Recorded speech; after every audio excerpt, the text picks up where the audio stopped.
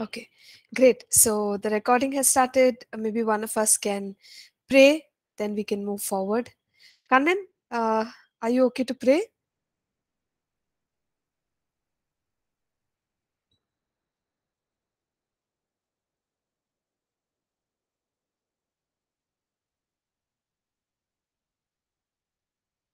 Could you hear me, Kannan?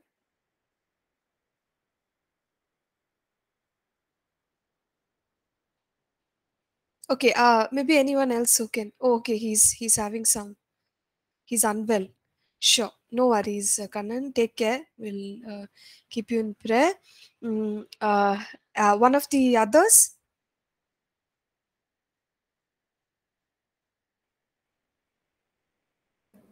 Okay, I'll go ahead. Yes, please. Father, we thank you for this wonderful morning, Lord God. We thank you for this new week. And as we go ahead with the lessons, Lord God, I pray that your Spirit be with each one of us and guide us, Lord Jesus. Help each one of us to understand your word and the knowledge that we are to gain from these teachings, Lord Jesus. Let this teaching not just be teaching, but let it guide our life and our wills to you, Lord Jesus. Thank you for ma'am and for all the students as we come to class, Lord Jesus. We want you to open up our heart and Lord Jesus, we want every word to be understood, Lord Jesus. Let there be no disturbance and let there be no power cuts as well, Lord Jesus. Let there be smooth connection, Lord God, and I pray for your favor to be with each one of us. In the mighty name of Jesus, I pray. Amen. Amen. Amen. Thank you, Dave. Um,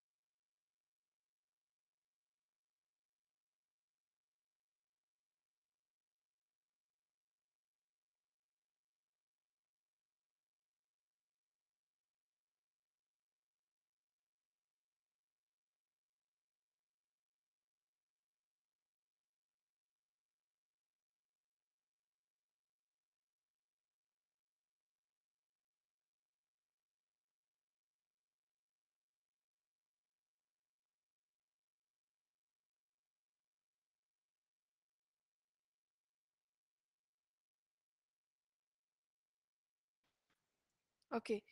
Yep. So, uh, yeah, kind of.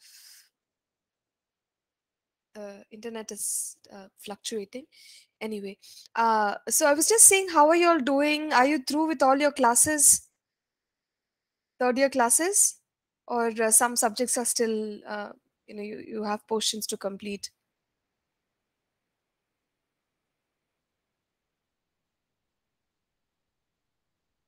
We still have some more to complete, ma'am. Okay, okay, okay. And assessments are going on right now. Some assessments. We have one IPR, Okay. IRP, one IRP, and Okay. the other for the youth ministry one. Okay. Fine. Fine. Fine. Okay. Sure. Sure. No, just wanted to see when to kind of place your last assignment. So we'll do that. Mm, yeah, with regard to this subject, I think we might, go all the way till the last week of April. Let's see, how it goes. If I can wrap it up faster than that, just trying to go, as much verse by verse as possible without skipping, large sections of the portions here. But we are okay. We are comfortable because the main subject where we needed a lot of explanation was Hebrews. as far as first Peter, second Peter is concerned, yes, we do need clarity on what Peter is writing. But then, because he is not really referring to Jewish traditions and things like that, it's fairly easier for us to understand what Peter is writing. So practical things. So similarly, even the book of James, it's got a lot of practical insights. So then we are able to relate easier to it, and we can go slightly faster on these subjects. So that way, we should be able to catch up. But your last assignment will be 40 marks. I know your second assignment also, I am yet to post. Sorry about that, because it's kind of taking a while to set it up. So the second assignment also, I'm thinking of giving you something very simple. It's already ready. I just have to release it. So it'll be more like a multiple choice, sort of a true or false sort of a format. Then it's quick for you also to answer. But the last assignment, let me see if for e-learning students as well, I can give a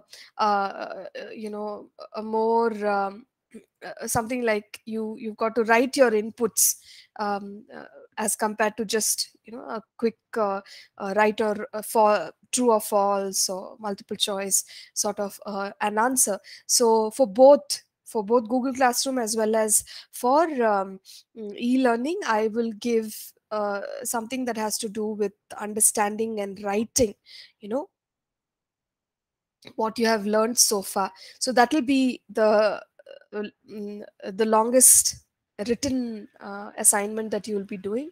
But otherwise, the first two are simpler to answer. Okay, so that is a little bit about the assignments, and you should be able to hand it in also well in time. And I told us when we started the class that please make sure to attempt all assessments. Okay, because if we don't do that, then unfortunately we end up missing out on some of the marks. And for you to qualify, to complete the course, you need attendance, you need marks. Okay, so please make sure that you're doing your best to you've put in so much effort, you might as well finish it and finish it well.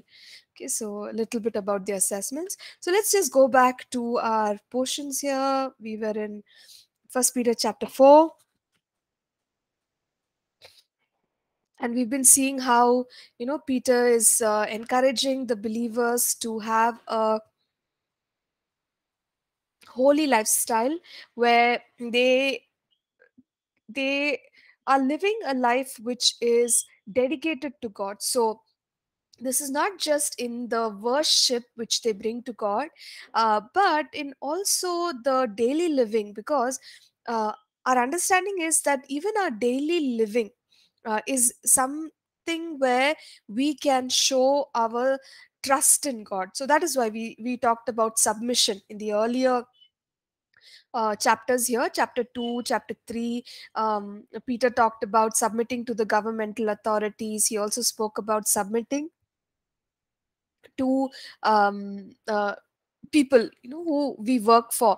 And then in chapter 3 we saw quite elaborately, he talked about women, husbands, wives. So his way of looking at that relationship is, he told that, wives, you submit yourselves to your husbands. But then he also reiterates the responsibility of the husbands. So if you go back to the culture in which this letter was written, you would notice that those days women had hardly any rights in the marriage relationship. So it's actually quite radical of Peter to um, uh, begin to address husbands and also tell them that, husbands, you need to honor your wives, live with them with understanding.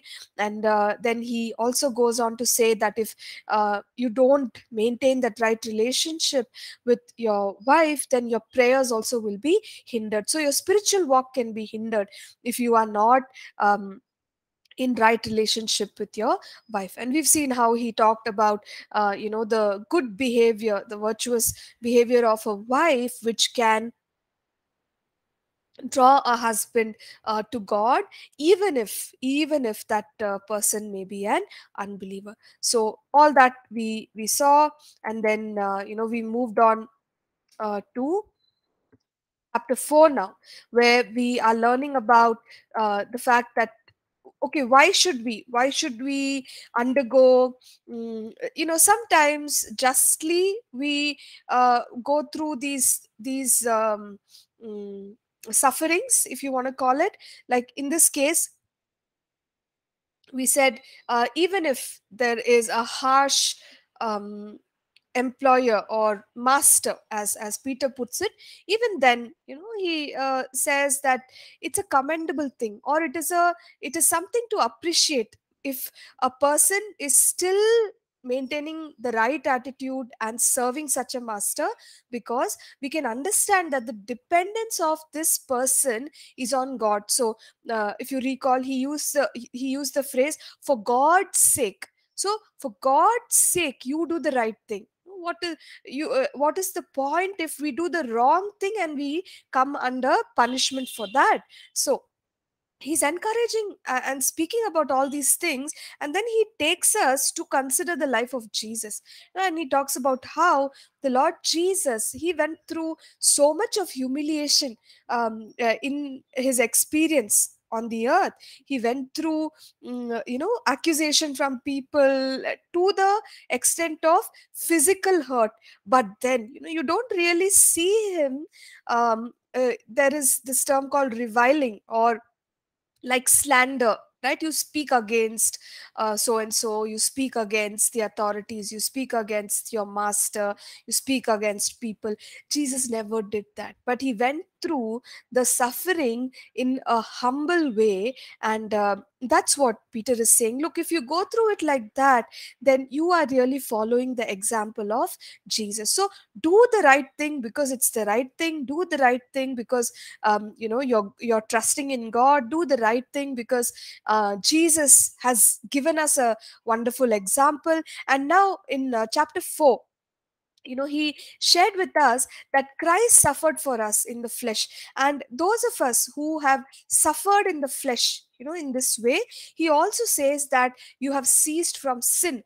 Or he is just letting us know that we've seen passages like this in other epistles as well, where we are told that when we undergo any kind of trial, okay, and please remember, whenever we say suffering trial, the godly kind of suffering trial is when we have not done anything wrong.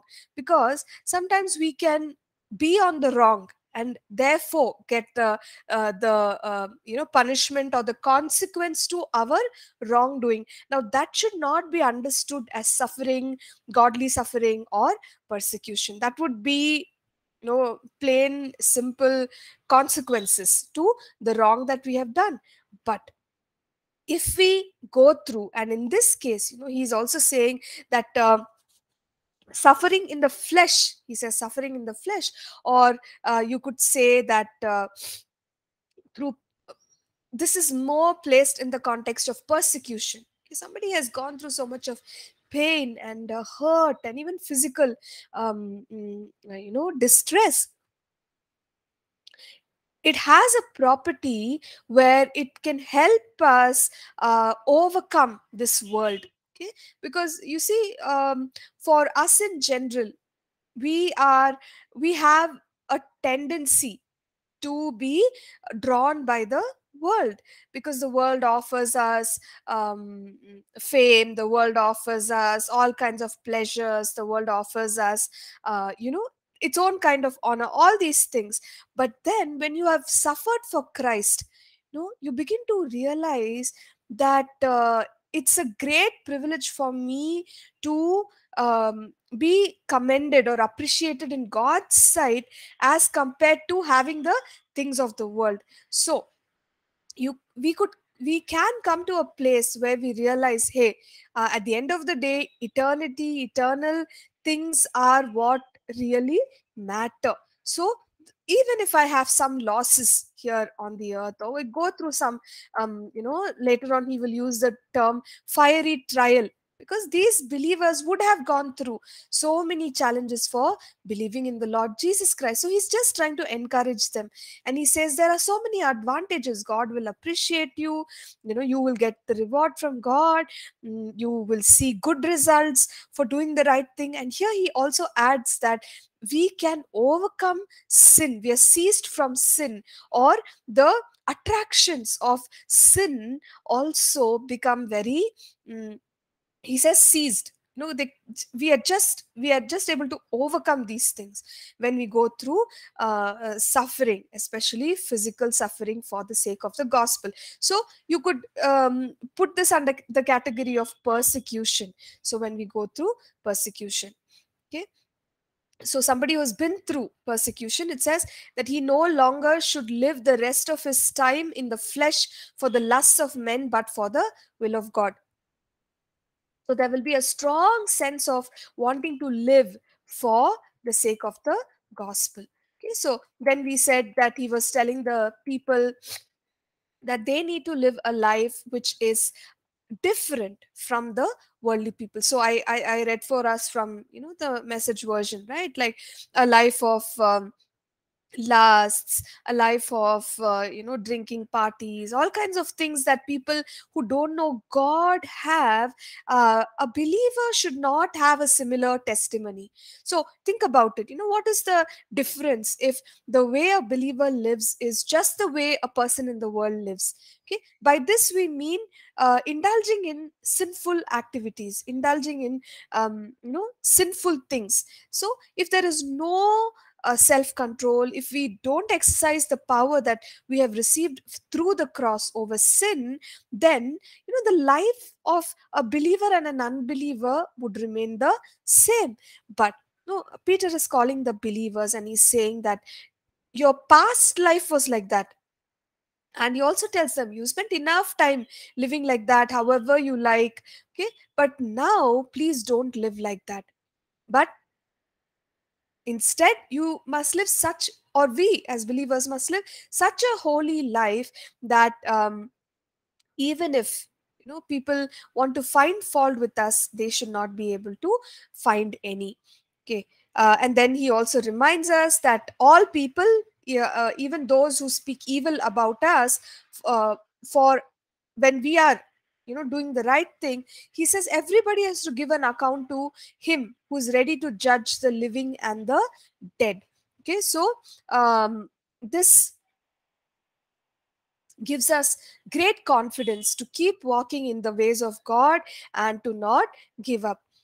And he also goes on to say this reason the gospel was preached also to those who are dead, that they might be judged according to men in the flesh, but live according to God in the spirit. So we saw this thing about Jesus going to Hades and preaching to the prisoners. But also you see that before Jesus ascended up, he made his sacrifice and ascended up into heaven, there is a zone, if you will, in Hades, which is called as paradise. So paradise was like the place where the righteous people were were positioned. But the moment the Lord Jesus paid the price for the sins of mankind, the proclamation of what the Lord Jesus has done, that is what is spoken of as preached. If you look up the Greek word here, it does may not mean calling people to salvation, because the dead people, you can't call them back to salvation. Hebrews 9, okay, go back to what we studied. Hebrews 9 verse 27, it says that for it is appointed for man to die once, and after which is judgment. So when people are alive, that is the time to make a decision whether you accept Christ or you don't. Now once person is dead, preaching to a dead person, as it mentions here, for this reason gospel was preached also to those who are dead. So this doesn't mean that they were being called to salvation. It simply means that these people heard the declaration of what Jesus had done, or the proclamation of what Jesus had done. So that is how we will understand this. And we realize that God is the judge of the living and the dead as well. Okay, now moving forward. Okay, everybody with me?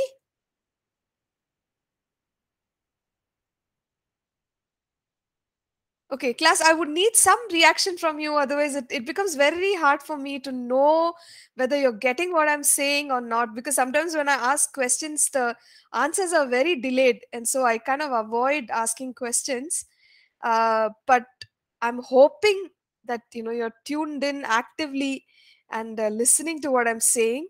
So even, a comment on the chat, a yes, no, is really helpful. I hope it's okay. Are you all with me?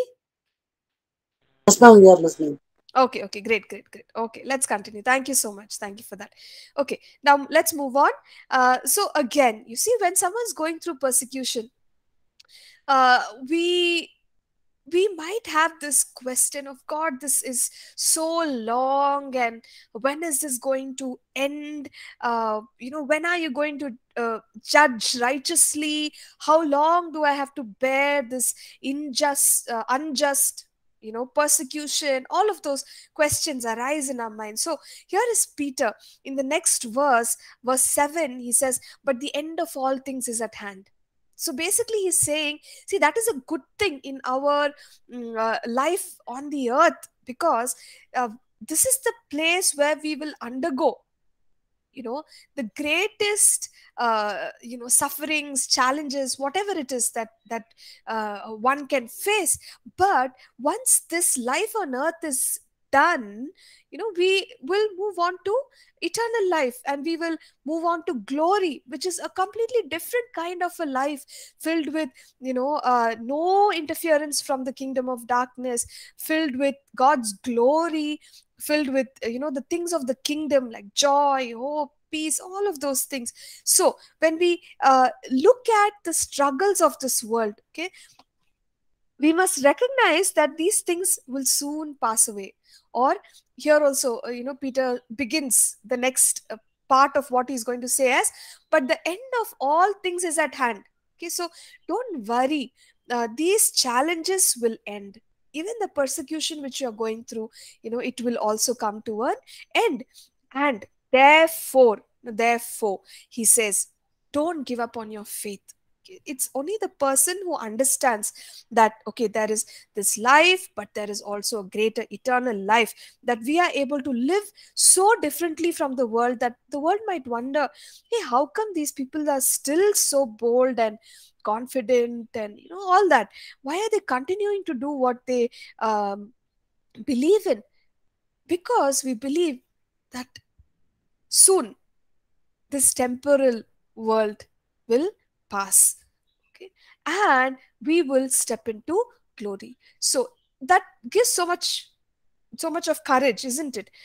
For us to continue to be overcomers. So with this in mind, once again he instructs them, and he tells them, therefore be serious. What is serious? Serious is to be it's to be like fair minded, to have the right kind of a thought process. Okay, so people who are serious are the people who are thinking in a focused way. They don't just think random things and just waste their attention. So be serious means be have a fair mind, have a sound mind. And then watchful is alertness. Okay, so where you are looking out, you're waiting with alertness. So that is watchful. How can we be watchful? No, watchfulness, he adds here, he says watchful in your prayer. So we continue to pray, we continue to ask God for all that he has promised during our lifetime, during our times of trials, and in this case in the time of persecution, and also knowing that, hey, the end of the world is coming. We can't and even those who are moving on, the people who were accusing the righteous believers, knowing that they will also be judged when the end comes, what is the next thing that we can expect? Judgment for both the believer and the unbeliever. So be watchful in prayer. So what can we pray? We can pray so many things, that God give me strength to go through this well, and God forgive. That's how Jesus prayed, isn't it? So far, Peter has spoken about the sufferings of Jesus, and we should understand that Peter was alive when Jesus went through what he went through, unlike somebody like a Timothy or somebody like a Paul.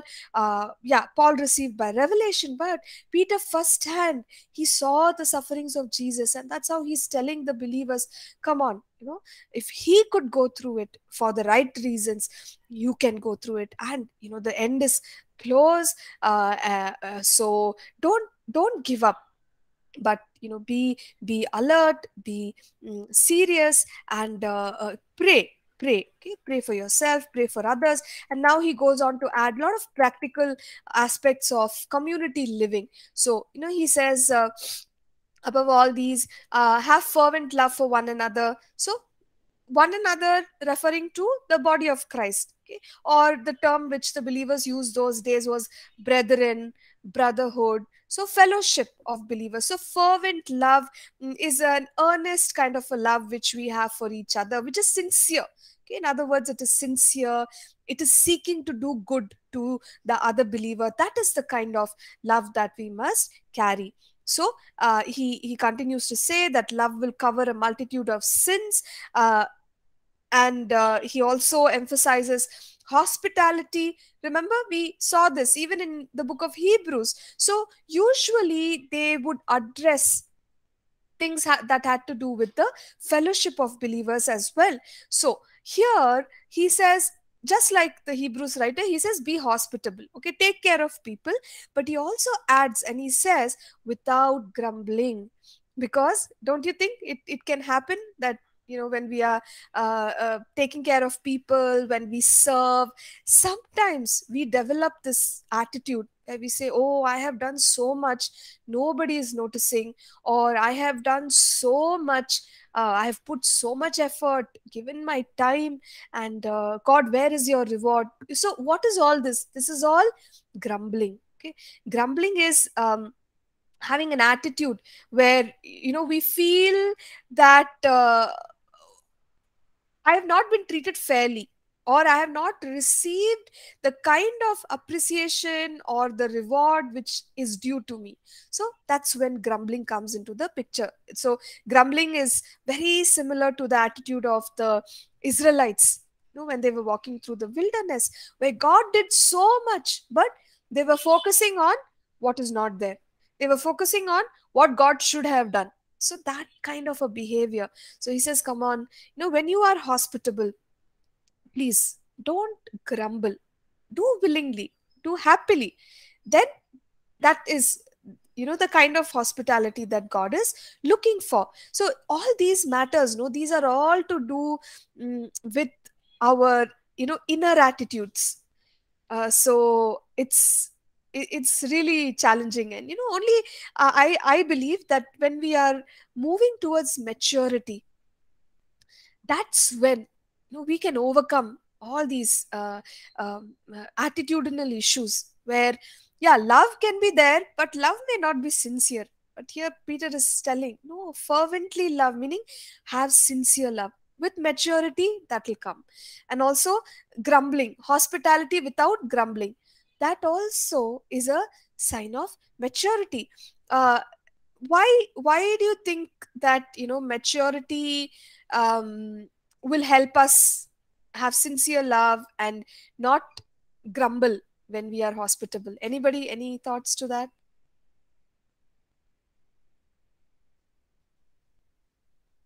Why does maturity help? We can empathize ourselves. We can see others. Okay, good. We can put Yeah. others' shoes. Okay, very nice. So that's right, Thomas. I just want to reiterate what Thomas is saying. He used the word like empathize. We can put ourselves in their shoes. So maturity. Whenever we think about maturity, consider parenthood, because parents are, like, generally they're very selfless. We've heard stories, right? Like, they don't get sleep, but they make sure the children sleep well. They may work very hard, but they make sure the children get, their education, or their free time, or their vacations. So they sacrifice on, if they have money to spend on themselves, they don't, because they want the children to get new clothes and, new toys. So parenthood, if I may put it this way, is very selfless, because parents think more of the children than themselves. So then we usually say, oh, parents, mature. Compared to children, parents are mature. So maturity really has to do with selflessness. Even in the body of Christ, when believers become selfless, where it's not always about me, me, me, me, that is when we can do what is written in God's word: sincere love, hospitality without grumbling or murmuring. So, think about it like that. So we want a maturing congregation. So I know at least two of you here, you want to be pastors. You are already serving in that area. So what are we doing? We are working towards building a mature people. It's only the mature people, who will be able to do what is being asked of them here. So that is the way we would look at it. That is the way we would raise a congregation. Okay, come on, we have to mature the people. They need to see what is important for the kingdom, and for, others. So just bear that in mind. We continue. Okay, again he talks about a fellowship. He talks about the body of Christ, and he says, as each one has received a gift, minister it to one another. See, minister is serve. So if I have something, I can share that, or I can use it to bless. Why do you serve? You serve again to build up the kingdom of God, the body of Christ. So he's encouraging, all the believers that, come on, the kingdom has to be very dynamic, where all the believers are serving. Now, if you go back to church history, and at the time when, Constantine institutionalized the church, it got sort of segregated into the clergy and the laity. So the clergy used to do all the spiritual work, whereas the laity will just come here, receive, go back. But when we look at what the Bible says, it says that no, all believers, as each one has received a gift, all believers, again, you can go back, refer to 1 Corinthians 12, and see how in the body everybody has a part to play. So all of us need to do our part. If you have a gift, or in other words, it's not if, whatever gift you have, understand, okay, this is what God has given me, and serve the body with that gift. So minister it to one another, good stewards of the manifold grace of God. So where did I get the gift from? Obviously it's not mine. I have received it from, by the grace of God. So I honor if somebody gives us something which we don't deserve. Okay, how do we treat it? We are so grateful. So in the same way, whatever gift God has given us, we are grateful for that, and we use it to build up the body of Christ. And so he kind of elaborates on it, and he says, if anyone speaks, let him speak as the oracles of God. So speaking as the oracles of God is like speaking the way God speaks. Okay, so that's how we should be, bringing the focus on what is on God's heart. That is how, he's saying. So if you can speak as if you're speaking the very mind of God to the people. And then, he goes on to say, let him, anything else, that any other ability that you have which is given by God, use it according to what God supplies. Now some of us, we will compare, ourselves with other people. Let's say in the area of speaking only, maybe somebody has the grace of God to speak, teach God's word, but we may have just started out. right? Trying to understand the Bible thoroughly, interpret it correctly, share it in such a way that people can apply it in their lives. But when we are doing what we are doing, we could look at somebody who's, going, I don't know, doing crusades, and somebody who's teaching and preaching on the television. We could compare ourselves and say, oh, look at me, I'm just uh, nothing compared to so and so preacher or so and so teacher. But we should not do that, because here we are very clearly told, let him do it as with the ability which God supplies. So God has wired each one of us differently. He has positioned us differently, and there is something he wants to accomplish, okay, uh, in and through us in the given situation. So never compare oneself with another person, uh, and say, oh, I want to be in their position. No, you can compare to improve. That is a good thing. Compare to see, hey, how can I minister in an anointed way like that person? I will learn. That's a better attitude, rather than to say, that I covet another person's calling or another person's gifting. No. What is the ability that God has given me? With whatever God has supplied to me, my duty is that I have to be a good steward. I have to be faithful. See, that's all God asks. He says, what do you have in your hands? Generally, you've seen that, right? Even earlier, like Moses, God asked, what do you have? God, I have a rod in my hand. Okay, you use that. You have what? Uh, um, uh, 2 loaves, five fishes. Is that the thing? Or 5 fishes, 2 loaves? I'm getting confused. But whatever it is that a person has, God can multiply that. So with the ability which is given to each of us, use that.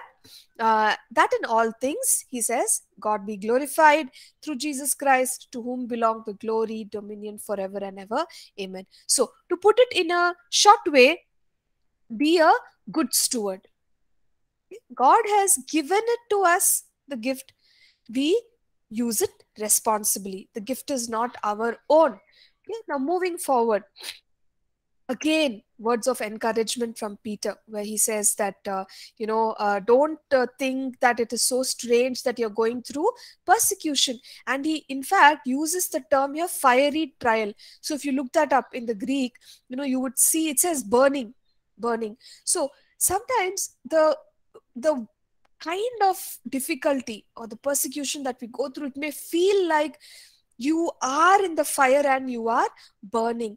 But he says, for a believer, somewhere in our minds, we should have it clear that if I'm going to follow God, if I'm going to do the right thing, if I'm going to live to fulfill my purpose for the kingdom, there are going to be challenges. So it's not like I'm surprised. Oh, I'm doing the right thing. Why is it that I'm going through struggles? No. If you're going to live like, Jesus, if you're going to live like Daniel, Shadrach, Meshach, and Abednego, there will be difficulties. There were times when they were pulled up, okay, by the authorities, by people around them. But it's part of our commitment to God that, hey, if you have chosen this life, then don't be surprised if certain difficulties come our way. So we should have that in our mind. But you see, the good thing is that we are going through the trial for a good reason. No, it's as he said earlier, it's not like we robbed a bank, or we mm, cheated someone or did something unrighteous. No, we are not suffering for those kind of reasons, but we are suffering for honorable reasons. So when that happens, remember that, yeah, everyone has their due share of such challenges. They will come. It's nothing strange. Okay. But he says, carry a good attitude in the midst of such a suffering. So that is, rejoice. Okay. Because you see, it's also says here, okay, remember this particular passage. I'm verse 12 and verse 13. He says, rejoice to the extent that you partake of Christ's sufferings. So, people ask this question: if Christ has already suffered once, and we've seen that in the book of Hebrews, right? Hebrews 9, 10, in those passages we see that Jesus became the atonement price. So he suffered. There is no need for another human being to pay the price the way Jesus paid the price. So then, what is this partake of Christ's suffering? What is partake? Okay, I'll just quickly look at the exact Greek word here. Yeah, partake, share. Okay, so it means to share in Christ's sufferings.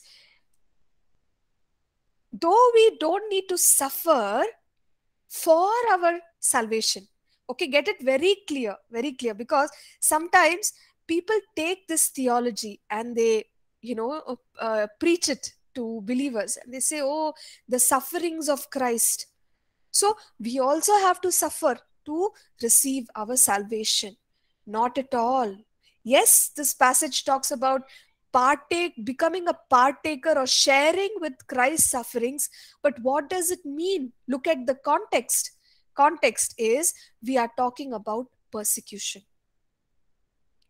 So, when we go through persecution, it is considered by God as an extension of the sufferings of Christ. We are participating in that. And God, what does he do? God will, his glory will be revealed when we are going through this. Okay, and that is the reason he says, rejoice. And he also ends that verse 13, and it says, also be glad with exceeding joy. Because if you don't understand that, that persecution, it's like me saying, oh, come on, Jesus, you're my brother, you went through this, I'm going through this for your sake. We go through it with a very positive attitude and with happiness. So rejoice, exceeding joy, he uses words like that. Because if you don't recognize that, it's very funny that the Bible is saying, oh, you suffer, but you be happy in that suffering. You get it? But why should we suffer and be happy about it? Because we are going through it for righteous reasons. We are, recognizing with the sufferings of Jesus, and God's glory is going to be revealed.